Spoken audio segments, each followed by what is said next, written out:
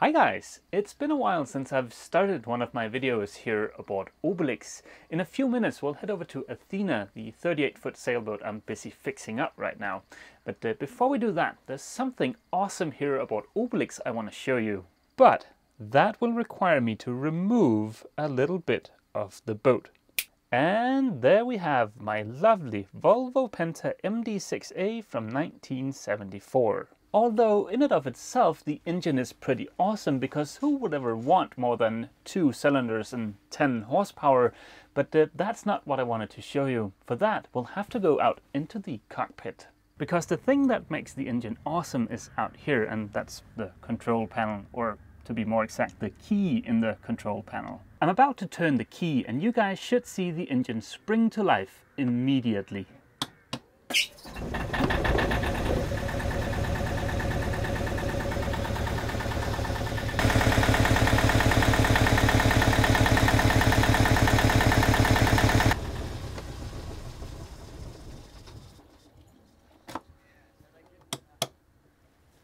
How freaking awesome is that? I now have a working engine aboard Obelix again. If you're new to my channel, perhaps I should explain the reason that I'm so excited about this is because the engine has been out of the boat for almost 2 years. So yay! Now I can go sailing again. So far I've only been out for a short little test sail, but there's no water leaking, there's no oil leaking, there's no smoke from the exhaust as you can see. So far I am very pleased. There are a few things I'll have to attend to before I can really start sailing again. For one, I'll have to pull the boat and clean the hull and the prop. The prop is covered in barnacles and that's not really great. But at least now I can go sailing again. Yay! I'm about to head over to Athena, but before I do that, I wanted to show you guys the cutest comment I have ever received. It's from Tim's daughter, and Tim doesn't mention her name, and I've also blocked out Tim's last name just to avoid any kind of issues. But that has to be the cutest comment ever, right? Because of that comment, here is Jökull. He's doing quite fine. I take him for long walks every day and we play and train every day. So even though you don't see him in the videos, he's doing just fine. In fact, we've only just gotten back from a very long walk this morning, and as you can probably see, he's quite tired. So I'm gonna leave him here aboard Obelix to take one of his all-day naps while I head over to Athena. I doubt very much that the yard will have had time to move Athena into the shed I've mentioned in my last couple of videos. I also doubt they'll have time to move her today if they haven't already, but hey, who knows, we might get lucky today or tomorrow. Yeah, as you can see, she's still outside, but that's okay, I figured as much. But the weather forecast doesn't call for rain for the next week, so I think it's safe for me to start removing some of the deck hardware. If you're new to my channel, the reason I want to move Athena into a shed is so that I can remove the old teak deck, put down some new anti-skid, and also dry out the hull fully so that I can hopefully launch her back in the water this coming fall. Dang nabbit! You guys don't see me swearing too often, but I think this occasion calls for an oh fiddlesticks, because I've just been told by the owner of the shed that the yard has told him that they cannot physically move Athena into his shed. She's too big. Dang it, my entire plan was hinging on the fact that I could get Athena out of the elements. So yeah, I better go scramble and see if I can figure something out. Good morning guys, it's the next day. I spent most of yesterday trying to come up with a solution to my shed problem. But I think I've found a different shed I can have Athena moved into. It's not a done deal yet, but I'm meeting with the owner later today, and I am optimistic that we'll work something out. I'm so optimistic, in fact, that when I found out yesterday afternoon, I swung by the boat and started removing a bit of the deck hardware just to celebrate. And as you can see, one of the granny bars here is missing. That granny bar is now hiding out here in the cockpit, and this is that granny bar. It's hiding out here in the cockpit with a bunch of other stuff I took off the deck, mostly stuff that was secured to the tow rail. This is the stuff I removed from the deck yesterday. There's some jack lines here and a bunch of running rigging and a single cleat. I removed the granny bars and this cleat mostly just to get an idea of what kind of punishment I was in for to remove the rest of the stuff on the deck. And sure, it'll take some time, but it's not gonna be that hard, so that's awesome. And for once, corrosion actually played to my advantage. I've come down below out of the harsh sunlight to give you guys a little bit better view of the cleat here. This cleat has been on the boat for 30 years. The cleat itself is made out of aluminum and the bolts here are stainless steel. And of course there's lots of salt water around, so over 30 years the bolts have now become very well adhered to the cleat. In this specific case, that was actually kind of nice because that meant I could turn the nuts without anybody up on deck securing the bolt. Long story short, yay for corrosion in this very specific instance. Unfortunately, the weather forecast has changed since yesterday and they're now promising a fair bit of rain next week. So I don't want to remove too much of the deck hardware today because that just means more holes to cover up. But there is something else I could do. You know, as soon as it involves a Tyvek suit, it's not gonna be super pleasant. And that is very much the case here. Because last summer when I was sanding the hull, I had so much fun that I decided to leave a small little area of the hull for this summer, just so that I had something to remember all the fun by. I don't know how well this is gonna show up on camera, but here between the keel and the hull, there is a little bit of primer left, and of course I'll have to remove that. But fortunately, last summer I figured out that these things are really great for getting into that area. For anyone playing along at home, this is a close-up of one of those discs. And I believe someone mentioned last summer that these are commonly used in the automotive industry. But like I said, they're great for getting into that tight corner. Well, there's nothing to it but to do it. I know a lot of you guys are probably insanely jealous of all the fun I'm gonna have here, but yeah, you'll just have to control that jealousy.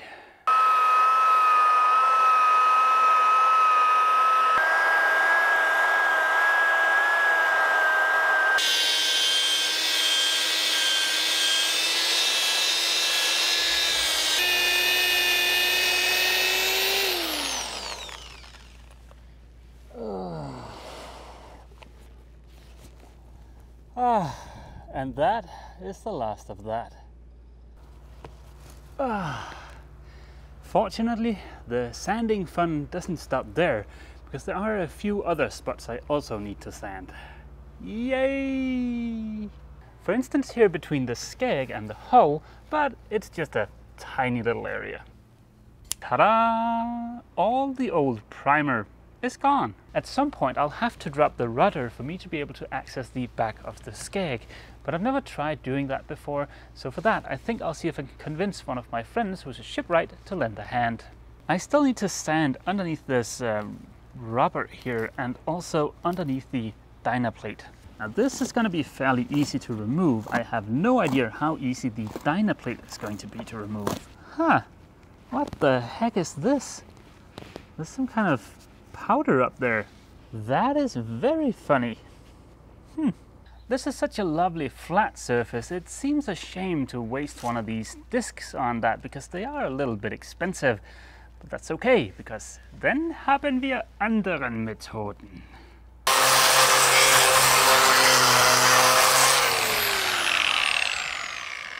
That is so much better. Things are moving along nicely, and I've just gotten a bit of awesome news, but I'll share that with you guys a little later on. Now all I need to do is to sand underneath this piece of zinc here, underneath the dynaplate and the keel, and then I'll be all done. But I think removing this piece of zinc might be a little bit of a challenge, so why don't I give that a go? These nuts seem to be rusted on there as something fierce, so I've removed the nuts inside of the boat, and now I'm just trying to remove the entire thing.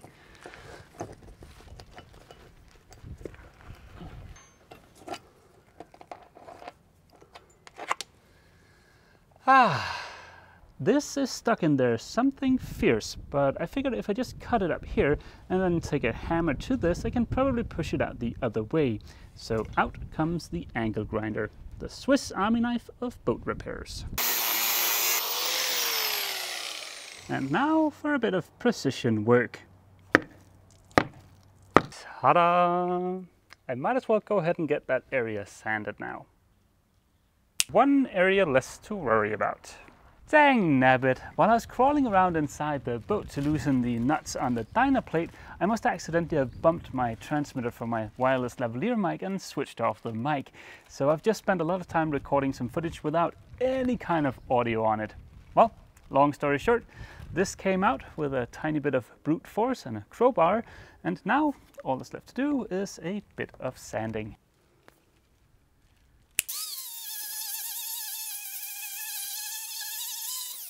Ta-da! And that means the last area I need to sand now is underneath the keel, and then I'm done.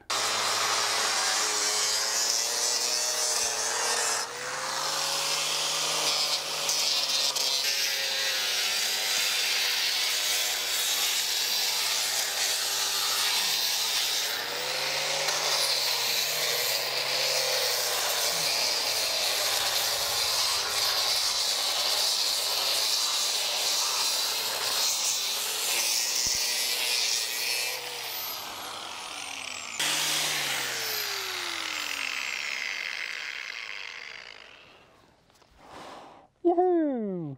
And that is the very last bit of sanding I plan on doing this weekend.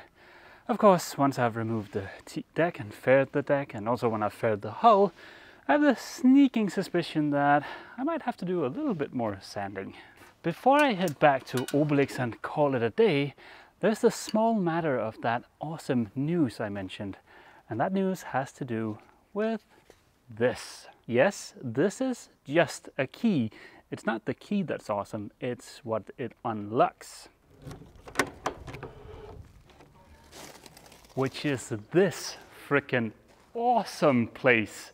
This is where Athena and I will be spending our summer. And this is the shed seen from the other end. Look at this. I don't think I could ask for a better place to work on Athena during the summer.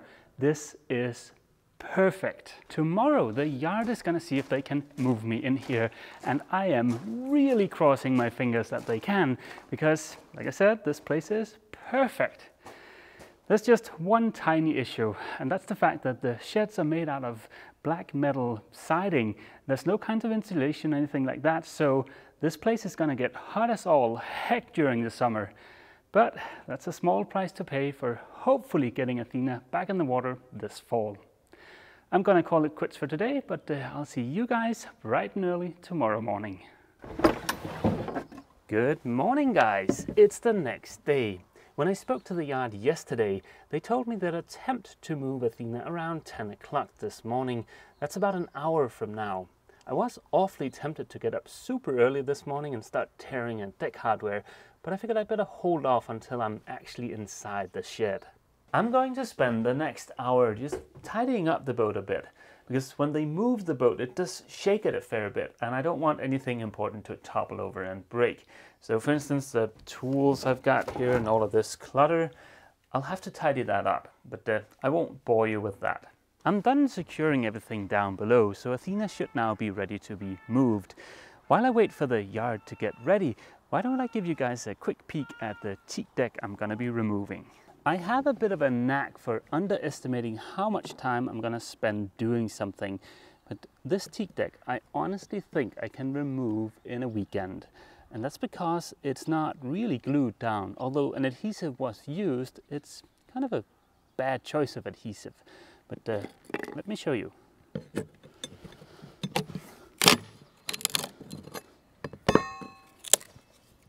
Back in '87, when this teak deck was put on the boat, they both glued and screwed the teak deck in place, but the adhesive they used was this stuff. And I was talking to a shipwright friend of mine who said that this might be a phenolic adhesive, and as you can see, it's super brittle. When you think about all the movement in the deck, using something like this seems like, well, maybe not the best idea. Oh, it is getting warm outside. We're supposed to hit 29 degrees Celsius or 85 Fahrenheit today, which for me is crazy hot and a little bit uncomfortable. But let's get back to the teak deck before I start melting.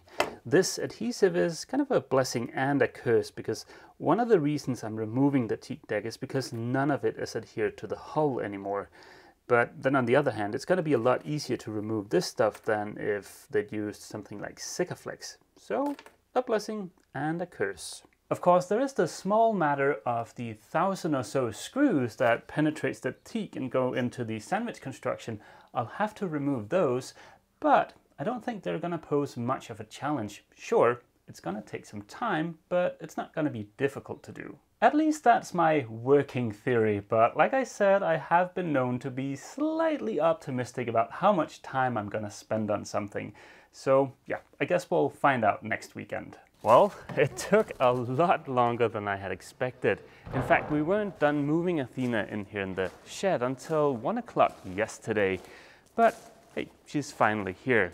The only slightly annoying thing is she sustained a bit of damage coming in here. The yard accidentally scraped the side of the hull against one of these posts here, and as you might be able to see here above me, there's a little bit of a scratch. As you can see, it's nothing major, it's just a little scratch, and I'll fix that next year. And then when they were lowering Athena after having pushed her into the shed, the lift they used got caught on the keel and took off a chunk of fiberglass. Of course, the yard offered to fix the damage they had done, but I'm gonna be doing so much work anyways. I'm gonna be glassing a whole bunch of stuff, so it'll take me like 30 minutes to fix this, and it'll be done, and there's no need for them to go out and find a guy. Had Athena been ready to go back in the water with an extra layer of fiberglass on there, 6 coats of primer, and a nice sparkling copper coat, I might have gotten slightly annoyed, but yeah, that damage, that's just another drop in the ocean.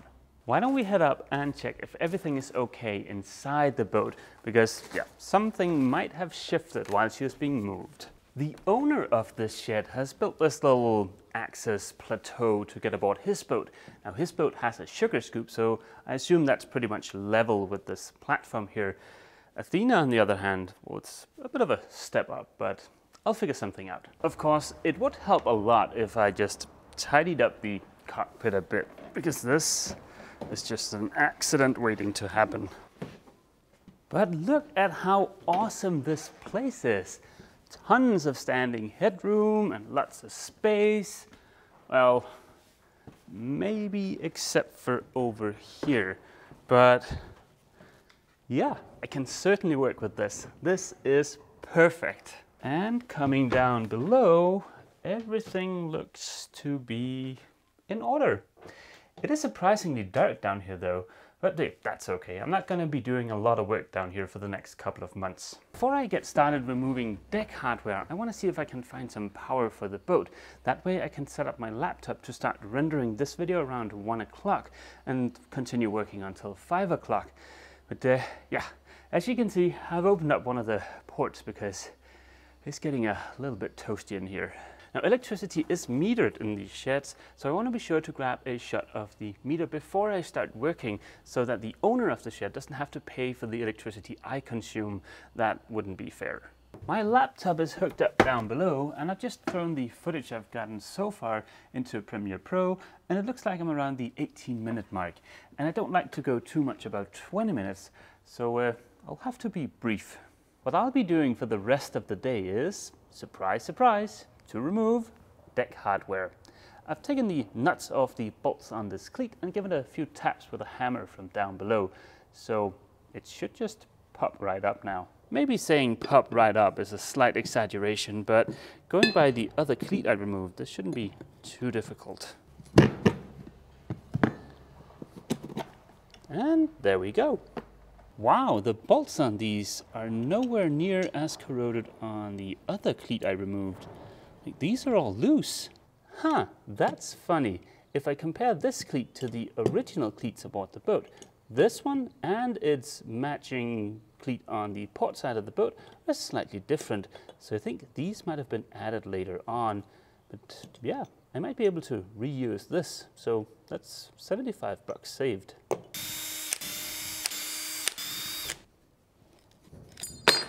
I'll leave the chain plates in place for now because I can remove the teak deck with them in place, and for me it's all about removing the teak deck as soon as possible so that I can get a look at the core in here, and I can always remove them later on.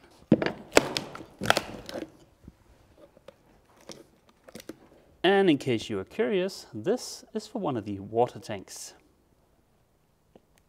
Ooh, that's pretty moist in there. That's the core that's wet. Why don't I try my luck with one of these vents next? Of course, I know what these are called. Dorado. It's that word with D, I just don't know how to pronounce it. For now, let's just call them vents and get them the heck out of here. Ta-da! Well, that's not gonna be a very good vent. The funny thing is, this was still leaking, so this is kind of like not having your cake and not eating it at the same time. You don't get ventilation, but you do get leaks.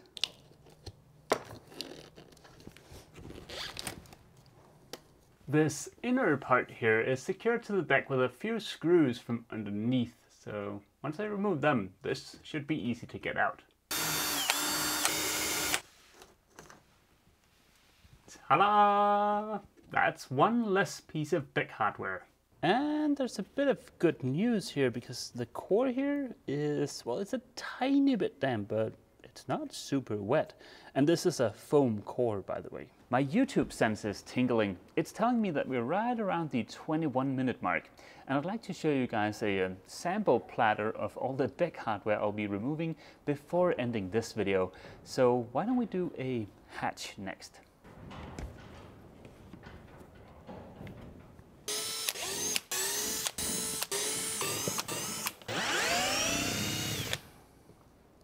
And that's the last screw.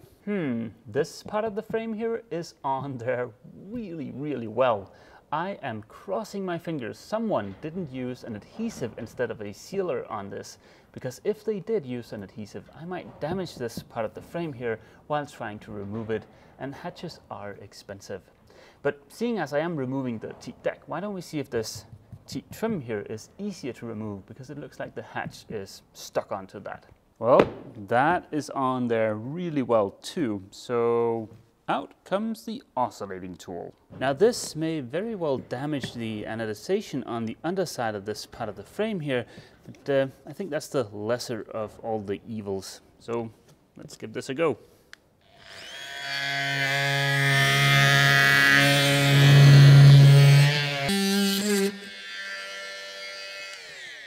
Huh.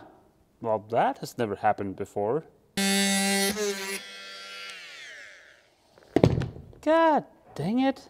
The crappy scraper attachment for my oscillating tool keeps falling off. I don't know if it's because it's a cheapo one from Mitsutomo, but yeah, it keeps falling off. I've managed to go all the way around except this bit up here. So now I think I'm gonna try wedging a cabinet scraper in underneath the flange here and then using a crowbar. I'm hoping this cabinet scraper here will protect the aluminum, but let's see how this goes.